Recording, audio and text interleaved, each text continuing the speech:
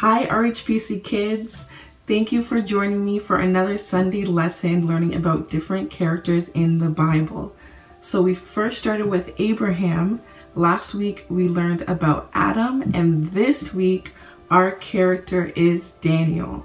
So Daniel is known for many things, which I hope some of you remember, but let's get into it.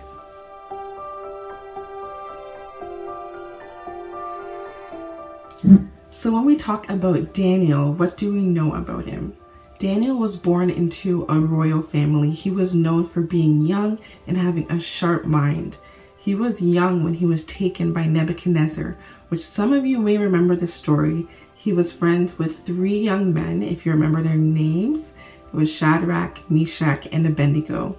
And they were all thrown into the fiery furnace when they all experienced God's protection and they came out the furnace untouched. You guys remember that story? I always remember that story because it was amazing. So this is just a little couple facts about Daniel, but let's find out some more and you guys might remember some of these stories.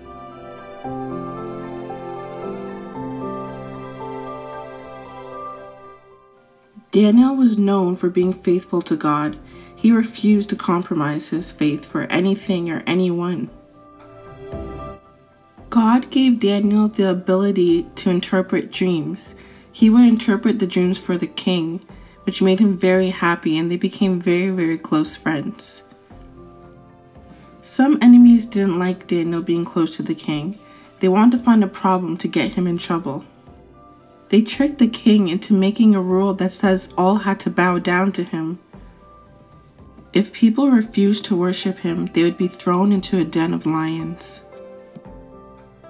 The king was angry because Daniel wouldn't bow down or worship him. Daniel said he only worshipped God. The king didn't want to send Daniel to the den of lions, but he had to because it was the rule. Daniel knew that whatever happened, God would protect him. So Daniel was sent into the lion's den. But Daniel prayed and believed and knew that God would protect him. The king wanted to see what happened to Daniel, so he went back. And he found Daniel in the den of the lions, but they weren't hurting him. Daniel was not afraid to speak God's truth. He knew the truth and he wanted to share it with others, and he always believed that God would protect him.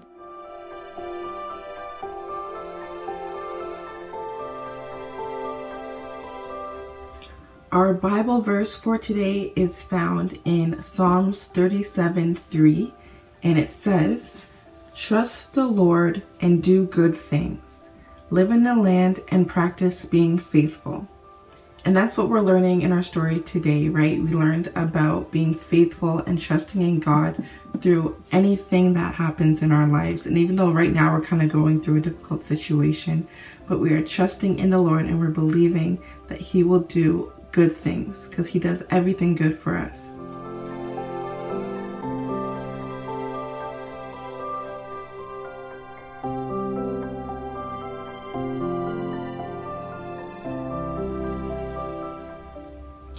Daniel is an example of someone who has a personal dedication to God, meaning they have a personal relationship with God and they're living their life for God. He shows us an example of what it's like to live for God and give everything to God, even when you're living in a world where people around you or friends around you might not believe in God or believe in different things. But Daniel always was trusting in the Lord.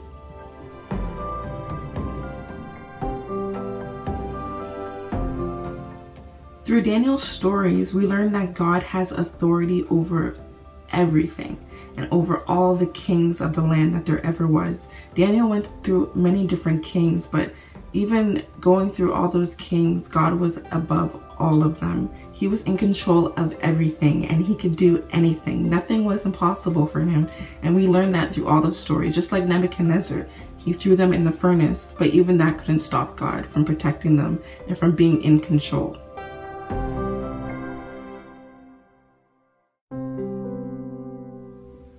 All these stories of Daniel show us that God is faithful to us, and Daniel was very faithful to Him. He always trusted in Him. He prayed throughout the days. He was sharing God's word. He was always faithful to God, and God was always faithful to him, protecting him and keeping him safe from all that he went through. And that just shows us how faithful God is to us. And sometimes something I've learned is even when I'm not completely faithful to God and I ask for forgiveness, he is still faithful to me. And I think that's something amazing about the God that we serve.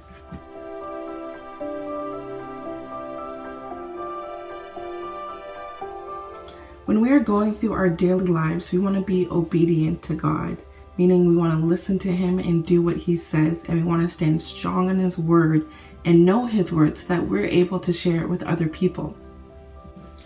Sometimes the devil doesn't want us to receive our prayers answered because he wants us to think that God doesn't listen to us, but God does listen to us, and it's our job to keep praying and keep believing and reading your Bible. It really, really helps us to create a relationship with Jesus.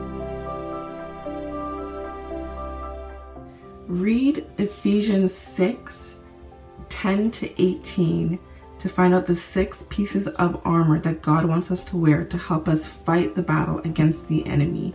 If you guys can remember all 6 pieces of this armor, I will give you a prize. Tape yourself, or get your mom or your dad or your sibling to tape you saying all 6 pieces of armor. Send it to my email, bridget@rhbc.ca, and you will receive a prize for this. So I hope you guys enjoyed this lesson, and I hope you learned some things from Daniel and also from everyone else that we're learning so far. And hopefully you knew some of these stories, but hopefully you're learning some more. And remember to be faithful to God, to pray, to read the word, and know that God is faithful to us when we're going through tough times, whatever it is, he's always faithful. And I'll see you guys next Sunday for a new Bible character.